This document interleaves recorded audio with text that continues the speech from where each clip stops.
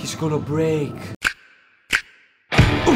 Okay, so I shot the entire reaction to Arcane, but because of many reasons, including sponsorship approvals, editing, and life work stuff in terms of my actual filmmaking job, has prevented me from being on point. But all of that is fixed, and actually today I was editing episode 6 to come out, and then I saw your guys' comments about the new World of Warcraft trailer that just dropped, and I said to myself, you know what, the boys are awesome. They can be a bit more patient, a few more days, and the rest of the Arcane episodes are gonna come out on freaking time. But let's just enjoy a new World of Warcraft cinematic on time. Like, it came out today and tomorrow, which I hope this is gonna be edited by. I got this. It's gonna be done. So guys, let's get to it. I have another thing to share with you. I've been working really hard for something amazing. I will actually say it's the most amazing thing and most like inner child kid project of mine. I really want to freaking share it with you, but I want to wait at the same time because I'm gonna release it, the first teases, on my Instagram, link in the description below. You know what? I'm just gonna show something really quick. Hit the Instagram, guys, hit a follow there. Some sick art styles and project announcements are coming. And yeah, that's all I have to say. Oh, also, shout out to the Creatrix store. If you want lots or other cool filmmaking stuff, hit that store down below as well.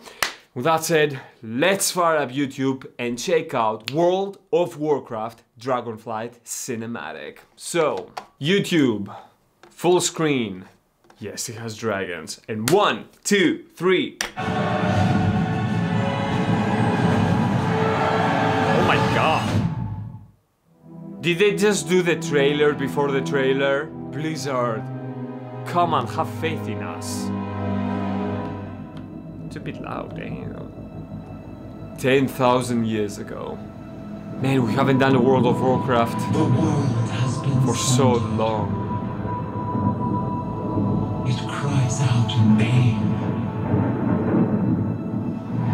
We must go to its aid. Greece.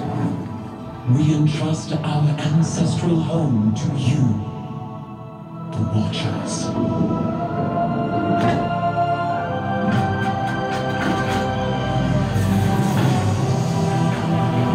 A portal.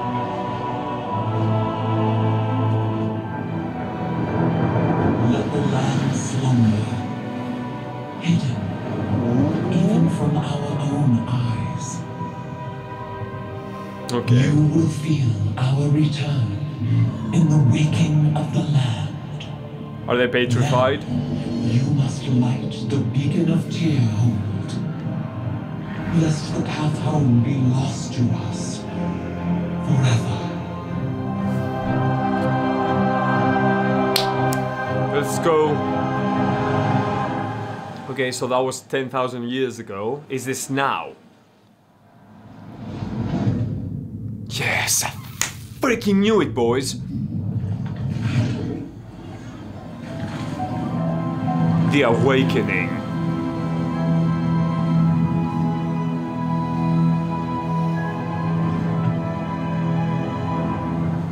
Oh, I was gonna say, what if someone gets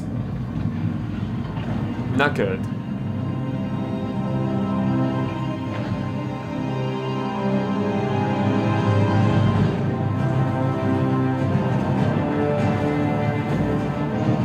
How big are they?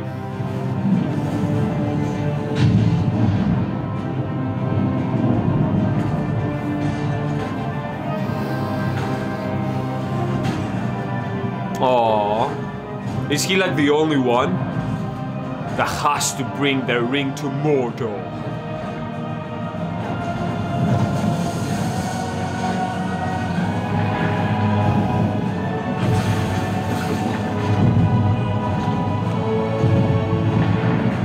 Oh, it's the same thing. It's just all those years after.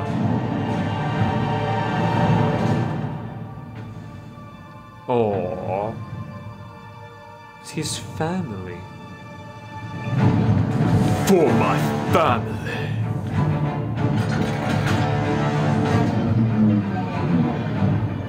That's all you had to do, turn the thing. Like, come on.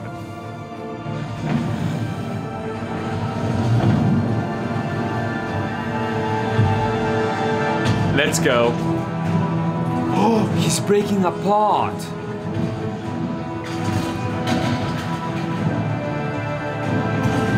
Let's go, boy.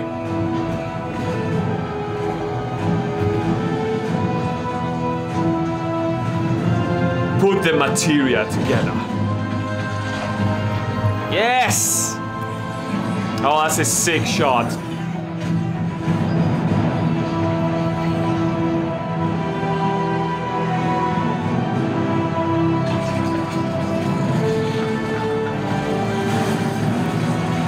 Oh, that's sick, man. It's...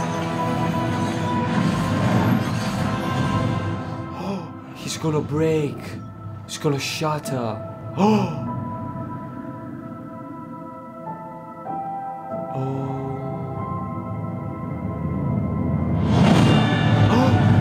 He was sick. Oh, that's sick! Oh, let's go, dragon. I did not expect that, actually. That's pretty cool. Dragonflight.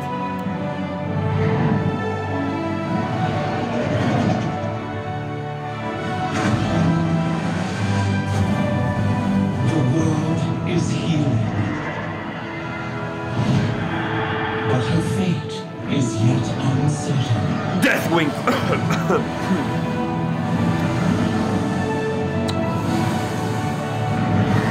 That's sick. Together, Oh, that's a sick shot. we shall be Azeroth's protectors once again. Here, the new age of Dragons shall begin.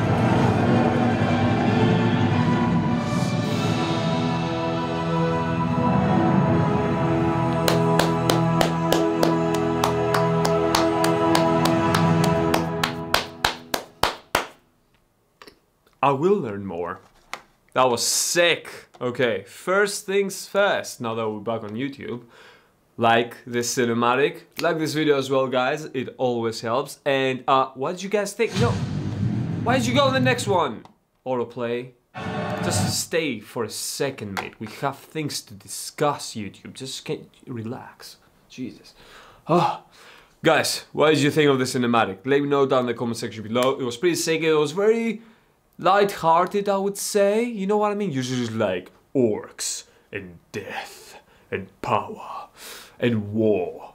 This was quite colorful as well. Like the color grading they chose was quite light-hearted, I would say. Really cool. I'm just so excited to watch another Warcraft cinematic. It's been quite a while. So as always, guys, in part 1 we react to the cinematic, and in part 2 we dive back in to have a cool discussion about filmmaking techniques, visual effects, and anything we can discuss about this awesomeness. So let's jump right back to the... I'm gonna skip the freaking trailer before the trailer. That is just like... This is where we are now. Like, you release a trailer and you need to show the audience, hey, just watch the whole thing. Some really cool stuff are gonna happen. Sad, but oh well. It does work, hence why everyone does it now. Classic introduction of the Blizzard logo from Darkness with the introduction of sound as well. And we have that nice whipping, kind of almost like brass, like coming in, and the logo appears in synchronicity. Comes out as well. 10,000 years ago.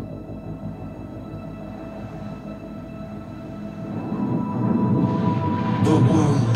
As always, guys, we've talked about this in multiple Filmmaker Reacts episodes. Basically, you have two ways of starting something, either close up to intrigue the audience, or far away as a wide to establish the scene. They started with the orb really close up, and they actually used the luminance of it to transition from perfect white back to a more exposed image, which is a trick usually used as well. You either start from, you know, completely black or completely white, and here they have a nice drone-like shot to establish the space. And actually it tells quite a few things, like it shows, you know, a beacon of light on mainland, you have the sea, and then far in the horizon you have very dark clouds and almost ominous green light thunderstorm happening, but everything is very nicely composed, guys.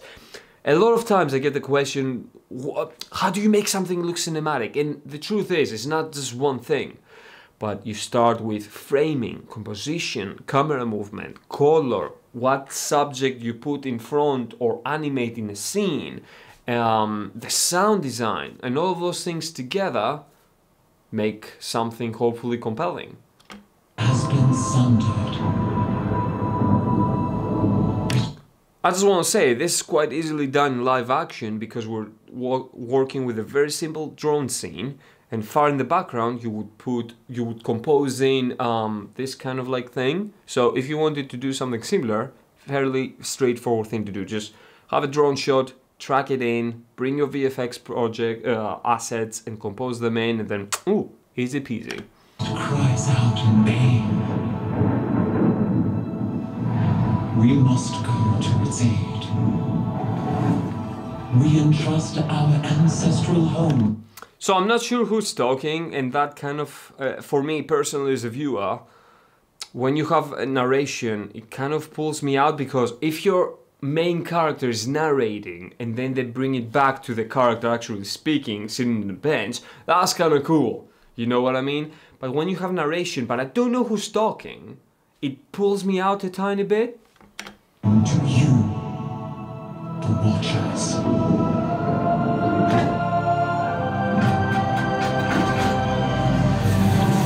So they turn off the light by splitting the orb in half. And there was an interesting way of showing this actually. If you guys check the orb out, when the orb is full, its exposure in terms of luminance is very high, like it's almost blown out. You know what I mean? Like if you pay attention, the sky is nicely exposed, but the orb itself is quite blown out, but also they've included artistically a lens flare. Now lens flares occur when, you know, light hits the lens and then it creates diffracts light. So here it's a cool way of showing, because I do this a lot in my things as well. I will put something like an optical flare to spice it up a bit, and it's interesting that as the orb splits apart, that flare also goes out, and that in combination with the exposure dialing down and you can actually see the rock itself, it's a cool way, because this would be the exact way we would do this for live action, whether it was like a HUD display coming up or another orb or anything. Really cool. See? And now you can really and clearly see the orb. And you have the ominous clouds coming up. This is another very classic framing of a character overlooking something. It might be a city after a zombie outbreak. It might be after a battle and you see the chaos and aftermath of it. Usually you put them on the side.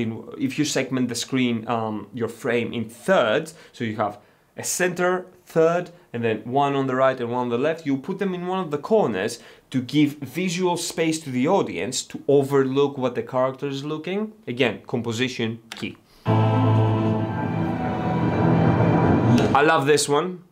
I don't know what it is about like clouds, mist, and illuminating a subject as a silhouette. You know what I mean? Like this is a silhouette basically because the light is in front of them and we're looking from the back, and it's just something so cinematic about this image, because we have a center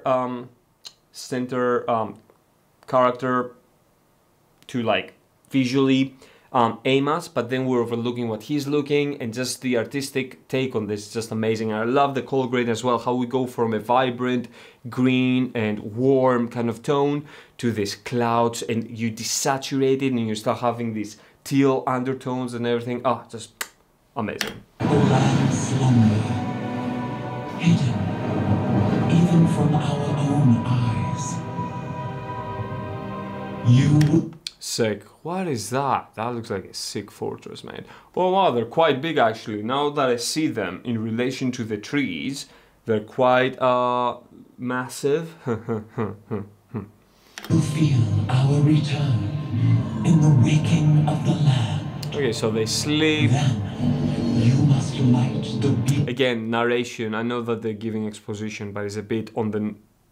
It's a bit too much. of Tearhold, lest the path home be lost to us. I like how they animated the guys, because basically they're made out of rock, apparently. So instead of having a smooth motion, they're having a rock-like motion. They're like, you know how like if you have a smooth ball and you roll it, it's gonna smoothly roll, versus a rock is gonna be like clue, clue, clue, clue, clue. Perfect explanation, Chris. Well done. That's how that reminds me. It's like cool touch though. Forever. I like how they transition this.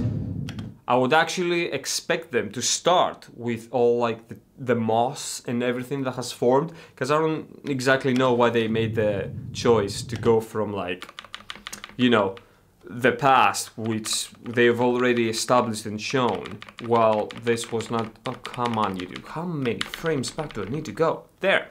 Perfect. I would just start with the moss, because, you know, the audience would get that time has gone by, because that is a very nice visual way of showing it there. So we got back and forth, back and forth. So they introduce a lot more of mist, but the most important thing is the texture on the statue is like kind of shiny and nice and well preserved, and then it's like boom. Yeah. They also, ooh, interesting. He also has like, you know, rock, I don't know how to call it. No. Doom. That's really cool. I like the color grading from the sea and the teal luminance. That's really cool.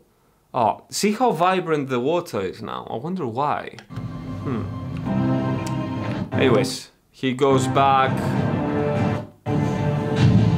This is straight out of freaking Lord of the Rings, when Frodo and Sam, when Sam had to, spoiler alert, had to carry Frodo in to throw the ring. That's really cool.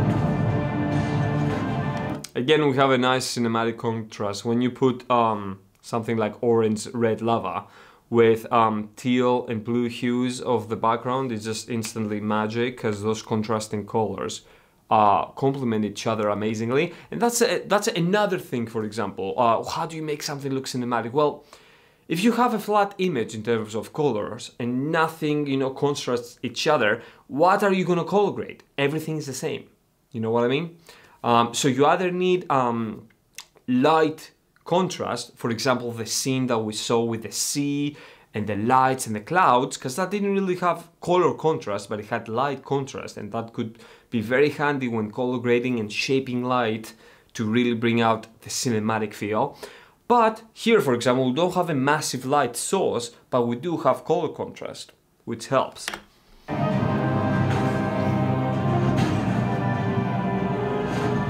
It's like, I'm the last one of them. I need to complete my mission. So he goes up. Nice build up. A slow breather moment. Did you guys notice how like they build up the music and they build up the music and they build up the music? You can't constantly build up, so you need to bring it back down. Take a moment of breath. And then go back up, because when you think about it, this is also what we do, like, you know, we have to do something and it's hard, we like, just take a moment to like, let's go. You know what I mean? This the same applies to actually building a narrative and like structuring it. It's like you're building up the scene and the epicness, but you have to take a step back, chill for a second, and then build it back up again. And this is what this moment serves like. The decision, boom, and then we go back on. Let's go. Bam, bam, bam, bam, bam, bam. Again, another one. Another one. Boom. Really cool detail. I like this beam. Excuse me, guys, but when I see this cinematics, they are usually have really cool ideas for visual effects. And that's how I started. I started like as a kid in my backyard with a broomstick pretending to be a lightsaber. So I learned how to make lightsaber first, and then what cameras and lenses and camera movement did.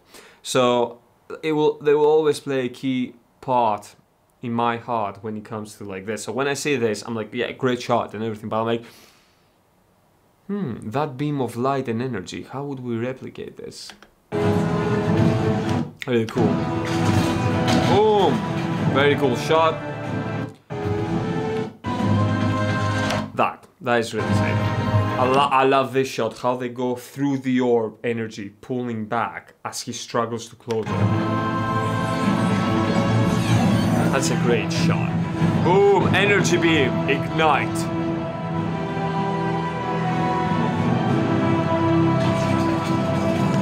Those are some really cool shots. When a character struggles, I really like what they did here. They basically started him pulling back, but you cannot, because they want to extend the time, to extend the struggle, they cannot keep showing you a close-up, so they cut to a nice wide of the move happening, and that gives the director or the creators basically time to really emphasize the struggle and the importance of the scene by cutting from a close-up to a wide and then to a close-up again. And we go really close to really emphasize the expression and the struggle. You know, it's kind of like that last like...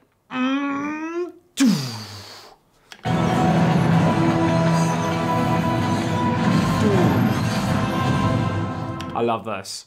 I love how they basically, again, like I said at the beginning, you know, it's everything. It's sound, it's visuals, it's colors, everything. It's a flash of light. I love how they cut the sound and cut everything, and with a flash of light, boom, the character falls back. And if you, this reminds me of, again, spoiler alert for some reason, but in Harry Potter, when Dumbledore dies and Snape does the spell, it's kind of like a very similar thing. The spell happens, we have a burst of light, a burst of shock, and then he gets, boom, thrown from the balcony, and we have the same kind of like, whoop.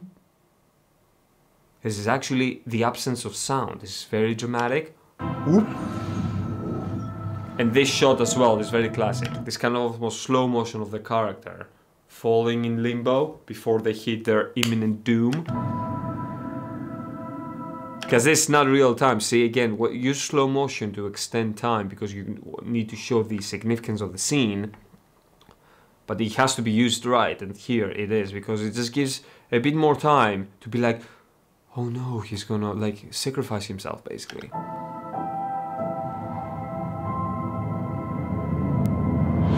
Boom! And the dragons are here. And everything is colorful again. And we have a sick sequence. And they all come from the light, of course. That's sick. I love this scene. Where is it? There's this. This. You need to show a freaking cool dragon shot, man. Like a dragon trick and then like a dragon suspend in mid-air while they dive. You just gotta do it. Boom! Together, we shall be Azeroth's protectors once again. Oh, the dragons were speaking. God damn it.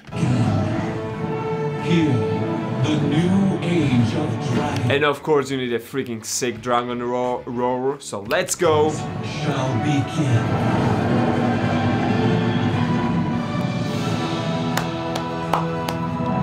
You guys notice? They opened with a flash of light 10,000 years ago, and they closed with a flash of light to the actual expansion. Gotta love symmetry, mate. Symmetry? Yeah, sure. Ah, sick. Well, that was it, guys. Epic. Like I said, next episode, which is coming very, very soon, in just a few days. Follow up to Arcane, and the rest of the episodes are going to come in a timely fashion versus what has been happening for the past few situational months. Yeah, that was it, guys. I hope you enjoyed it. Let me know down in the comment section below what you thought. I'll catch you on the next one. As always, check on Instagram, guys. It's gonna be sick. You gotta trust me on that one, and hit a follow. I'll catch you on the next one, and until then, stay awesome and creative.